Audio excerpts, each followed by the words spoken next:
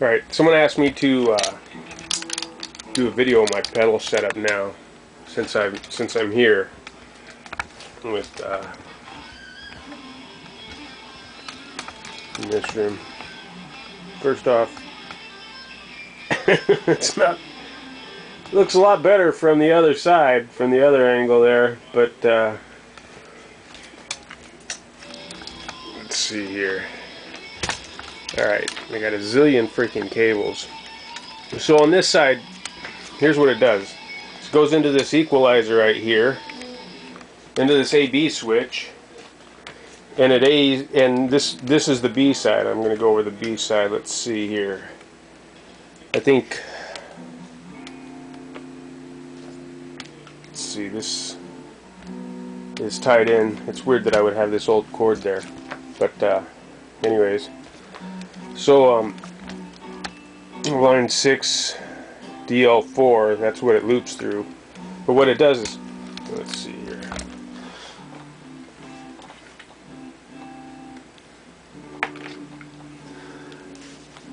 Alright, so that goes into the compressor, sustainer, CS3, a flanger, a BF2, chorus, CE2, super phaser, PH2, acoustic simulator, AC2, and a digital delay, DD3. And then it goes into this. And then from there it goes into the amp, where it's switchable from these channels.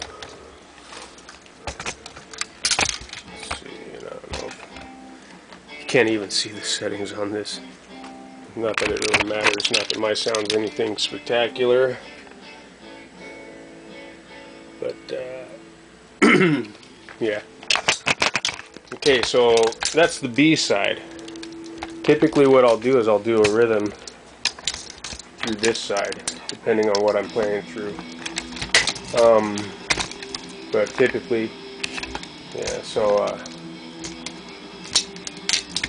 then this is the A side. The stuff in the background is me playing stuff. Alright, so I just kind of changed this out some. Alright, so the tuner, and then it goes into the BF2. Wow, that's funny because I have them reversed over there. See, I don't know how to set up these pedals. This DM3 delay. This is a digital metalizer, MZ2 metal core, ML2, and then the digital delay. Then I take it through this Holy Grail reverb, and then it goes into this. But like I said, you know, usually I'll play my rhythm stuff through that. Oh yeah, and then this goes up into this basement head through this right here. And yeah, I plugged it into 2. Let's see, and then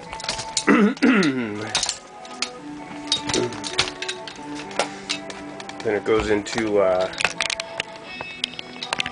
this is a 900, and then that one's a vintage, with the vintage 30s, 1960 vintage.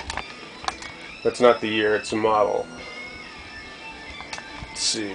Just recently put up this Vox V15 because, you know, I don't play through this stack at all, and so I figured I'd put something there that I could occasionally play through. So I got the twin reverb right there, and yeah. So I just set this stuff up here. These monitors. This is kind of the stereo of the thing.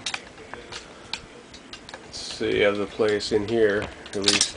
I got, about 10 years ago I counted. I figured, you know what, I got a lot of speakers.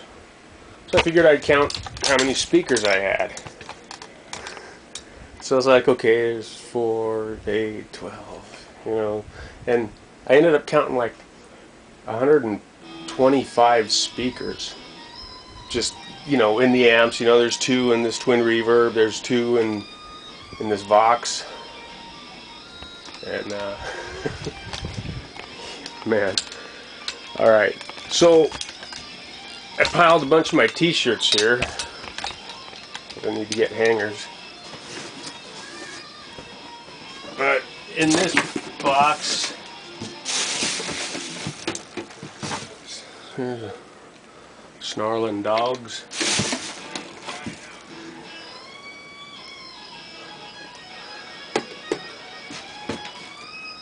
There's a switch. Yeah. Unbelievable. Let's see here.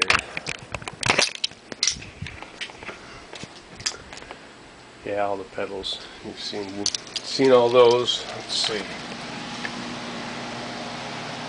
In here,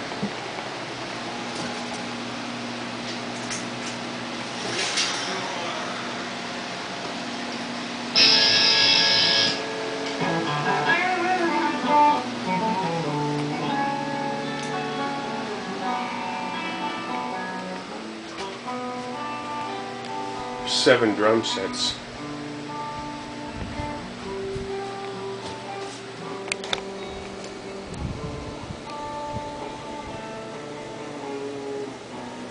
It's a nice one.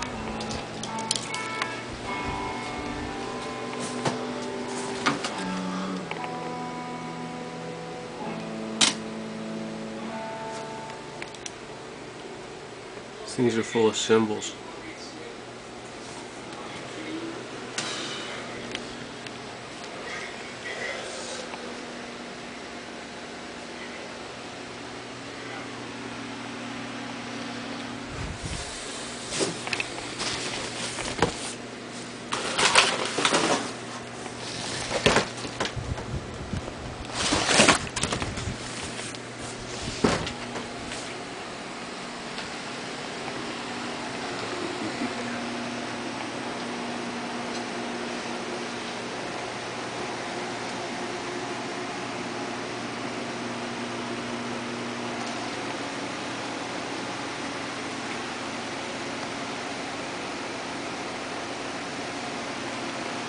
Yeah, the lighting's not that great.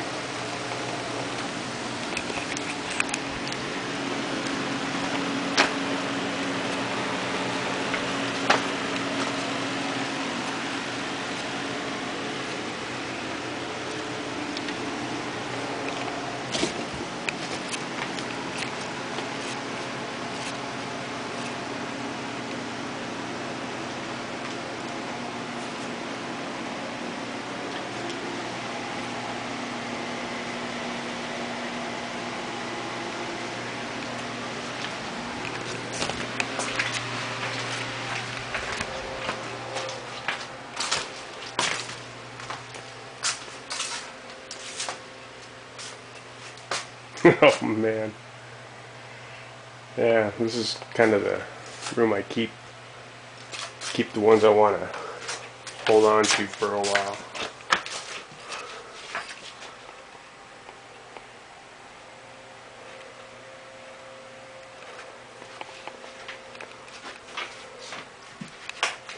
Maybe one of these afternoons I'll get time to make videos of all these things. This is the first year these ones came out right here. Let's see.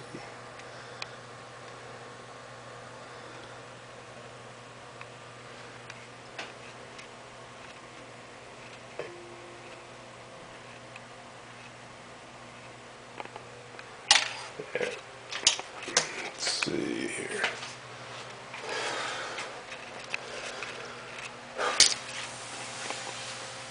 There's a Mesa. I think this is an F50.